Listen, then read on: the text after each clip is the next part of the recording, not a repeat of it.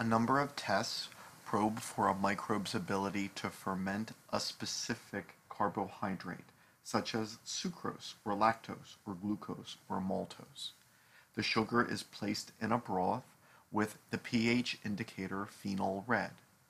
If the microbe can ferment the sugar, acidic byproducts are produced, and the pH change will turn the solution yellow.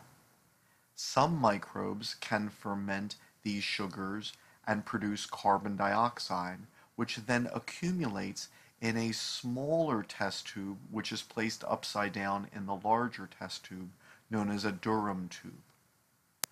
So a yellow broth would indicate that acid was produced as the carbohydrate was fermented, and a gas bubble developing in the upside down Durham tube indicates that gas is produced during the process.